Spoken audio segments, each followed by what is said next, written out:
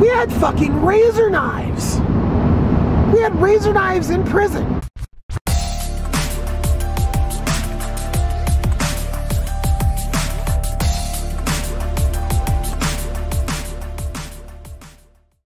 So this is the story of the leather program in Nellis Air Force prison camp in probably about 2002-ish. So I was planning on leaving. I had set it up with a couple people. 9/11 happened. Got stuck there. Nobody showed up to pick me up. So I wasn't really investing much into prison. I was taking all the little classes that I could take. I was working out. I was doing all that kind of stuff. But I wasn't, like, you can do hobbies. So when I got to the prison, I was over there at Nellis Air Force Base Camp with 3 wardens. And things really changed drastically under those 3 wardens. So when I first got there, it was just kind of a like you would expect, like I expected it to be, right? So there was just little classes, people were working, you know, there was no obvious shenanigans going on. There was shenanigans going on, but it wasn't like just super out in the front of everything, right? So under that first warden, I was under this whole like just super behave because I'm gonna escape and go to Canada. That was my plan. I'm not gonna do this fucking time. Fuck these fuckers and their drug war, right? So I made arrangements with this chick that I used to work with on the streets and a dude that I was in prison with. And I was trying to get this other dude on the streets that I was friends with to come get me, right? So I'd sent letters out with dates. 9/11 happened. I got stuck in the camp. Nobody showed up to pick me up when I went to escape. So I came back. And then I got a fucking letter in the mail that my appeal had been accepted. So I was like, oh, I'm gonna get some time off. I'm not gonna have to do the whole 7 years, right? Well, so at that point it was like, well, I'm gonna start doing stuff around here. And there was this dude that had showed up from a higher institution that was a very charismatic, fucking intelligent, cool dude. And this dude, Crow, was in a leather program in a different prison, I think like Terminal Island. And now he was at a camp. There was no hobby type of program. There was a little bit, but not really. There was classes and all that. But when he showed up, so when 9/11 happened, that was kind of like about when the warden switched, and so we got this new warden, and we couldn't go on the base for months because of the whole heightened security. And then like the warden got into a beef with the Air Force, so then he wasn't really sending many guys down there. And that was the whole point of that camp, was it was the slave labor. And when I say slave labor, I mean literally. The Constitution says there's no slavery unless you're convicted of a crime. That's why they keep making more and more things crimes, so they can have more and more slaves. Okay, it's all by design, right? So we're the slave labor for the Air Force Base. And I'm pretty sure I've talked about this before, about all the different things we did there. So now I'm like, okay, I'm gonna do stuff. I'm gonna hunker down. And so this Crow kept going, man, you gotta get in the leather program, you know, because he had a vested interest in more people signing up, because the more people signed up, the harder it would be for the institution to get rid of the program. It's a super popular program, then, you know, a bunch of people are doing it, they like that, end of story. Okay? So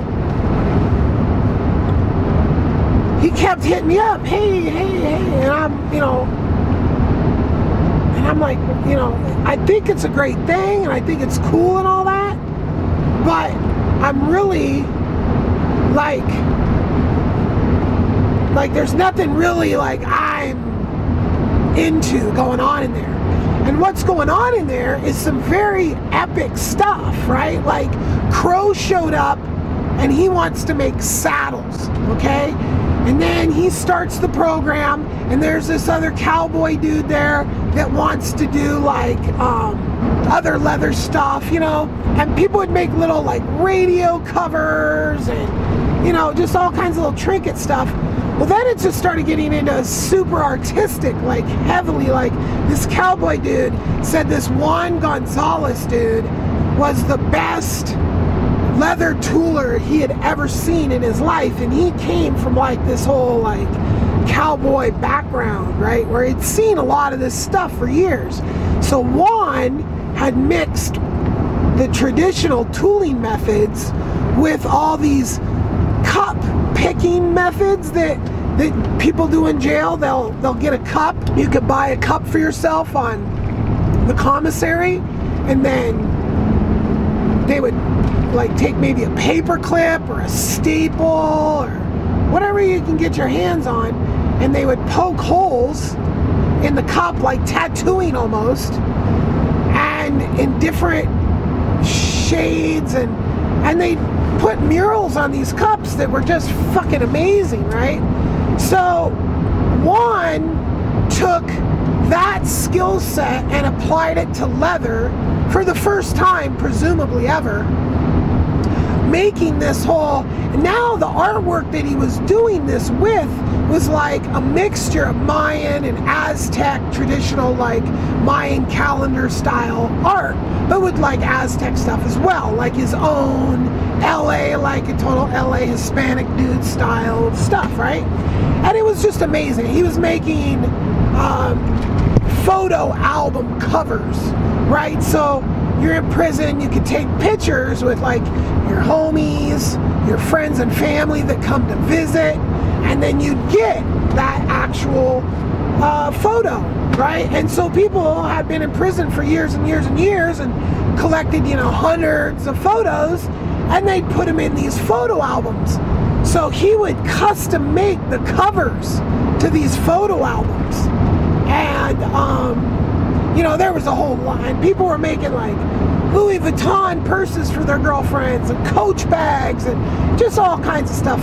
It was an amazing, amazing leather program. It started in one room, and then it grew over to a whole nother room, and people went in there like, and every single free minute they had, they were in there, because they could actually make, and people were getting in trouble for, running businesses, and you weren't supposed to, but people were poor and they couldn't do shit, and they could sit in there and make these things and send them to their wives and end up having, something, presents and all this stuff, So, I mean, overall, it was awesome. These guys, whether they could take that skill set and go out to the streets and start doing leather, that I kind of doubt.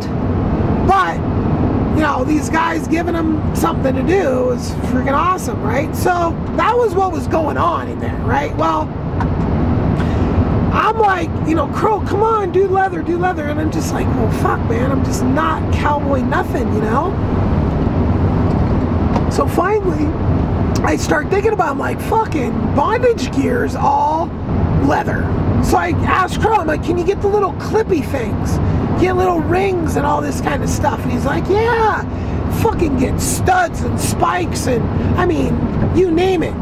If it was in a leather catalog, we could get it. I mean, we had fucking razor knives. We had razor knives in prison to cut leather with. And there was no problems. Nobody ever fucking cut anybody. I guess there was a story about how somebody tried to kill themselves like before I got there, and they used whatever they used, I don't know. But anyway, we never had any problems, right? And now this was all under the center warden, the second warden.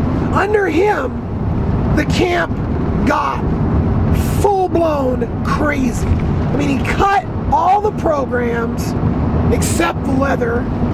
I mean, all the classes and anything that, you know, one prisoner would teach another prisoner. Like, he got rid of all that. He stopped sending a bunch of people to the camp. He got rid of a bunch of cops. Like, he cut the staff of the prison down to just bare bones, which was just, you know, a recipe for party time, right? So I was in there making bondage gear. I started off by making, you know, like all the cuffs and strap kind of things, like, and then I started making like paddles and floggers and bull whip, right? So I'm fully making like just all this stuff, right? And I'm sending it out, and people are hiring me. I start off by braiding the handles.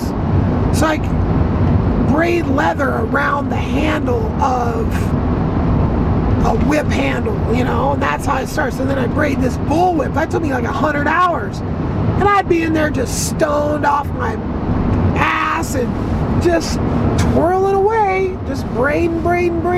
Cops would come in and stand there and watch and, you know, be just amazed at the level of work that was going on in there.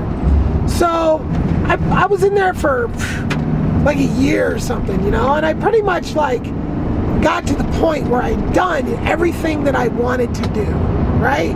And I had just totally, like, I had multiple sets of bondage gear, all kinds of different stuff, floggers, and just tons of different stuff. And I was just like kind of over it after a while.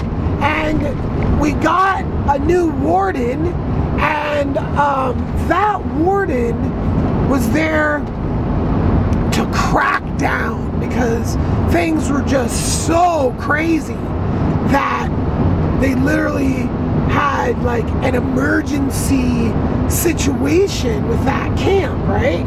She moved the leather program, and I mean, she basically just put so many rules on the leather program that you couldn't even really do anything anymore. I mean, the tools were all locked up. You had to have a guard like sitting there watching you use the tools. I mean, it was just ridiculous, you know? Like, that wasn't the problem with the prison. But this lady was just a fucking man-hating fucking, like, very, very few BOP employees aren't just 100% pieces of human trash, okay? The fucking quote from Winston Churchill stands, right? You want to see the scum of the earth?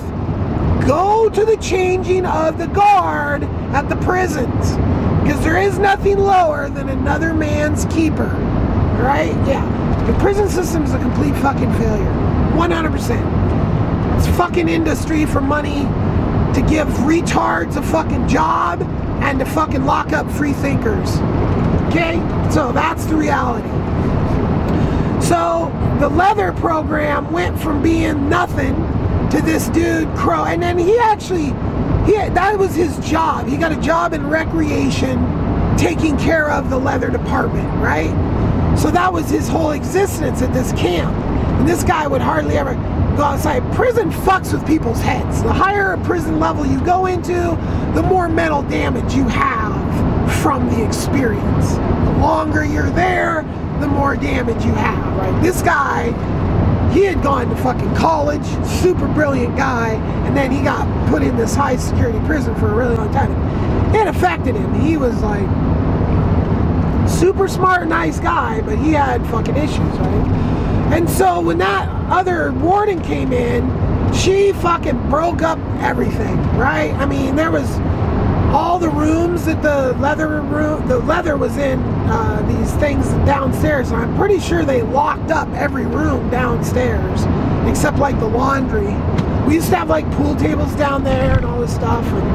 And so this one dude, this Jaime, this Mexican dude, he was going on a furlough. He had a hot chick that he had been writing naughty letters to for a long time. And he had made all this bondage gear, and I had made him, he had hired me to make him a flogger. And I had made him a flogger. Well, he was saving all this shit in his fucking locker to take with him on his furlough. And he was in the drug program, and he was about to get out, get time off his sentence and all this shit. Well, he got fucking a 100 series shot, which is like killing someone in prison is a 100 series shot. Like fucking raping someone in prison is a 100 series shot, right? So it's the highest level you can get. Sure, there's, you know, degrees, and his was for having a weapon. This fucking flogger that I had made him, that he had hired me to make him, that he had in his locker. Now, I had made so many of these things that it was ridiculous, right? The program was all good with all that shit. No problems whatsoever. Well, they decided when this new ball-busting warden came in that that was going to be not the way it was going to be run anymore. So they literally freaking busted this guy with a huge shot and sent him up to a higher security level prison and took his drug program away. So this guy had to do like extra time. I think he got good time taken away from him. He lost his drug program, and he had to go to a higher fucking security prison. All for this sex flogger. Flogger. Yeah, a flogger. Like, can you imagine the prison fight where the dude busts out a flogger? Like, come on. Come on, motherfucker. You know, I mean, a cat of nine tails. It had a lot more than that, but I mean, give me a fucking break. You know, this is just the level of retardation you see in the fucking Bureau of Prisons. Like, the people running the show are a bunch of fucking retards, okay? So, they took this program that a lot of people were making a lot of amazing stuff and doing a lot of cool stuff. I was just kind of an outlier. I wouldn't say I ruined it. The program was already moved into a whole different building and put all into locked up situations, and long before they busted Jaime. And so, you know, it was kind of a bummer. They sent Crow to the base, and yeah, just, you know, yeah, the memories of down there. Like, I have one memory. There was a big fight that happened down there, and so that's probably the next story I'll tell. But yeah, the leather program there it was really amazing. Just art, craftsmanship on a whole scale that really is rare, to be able to be around a bunch of people that are all super crafty and being real crafty. I mean, there's maker places around that I have never been to and I don't know about, but it was really fucking cool, really fucking special, really, really, really. Like, I cannot emphasize enough how special that whole experience was and how much I learned. Did I ever start doing leather again? Nope. Will I ever do a leather again? Probably not. But, you know, I wouldn't trade that memory. So, alright, there's another story. We're in the prison years. If you like this video, subscribe, comment, ask me a question in the comments section below. I will answer your questions. Have a great day.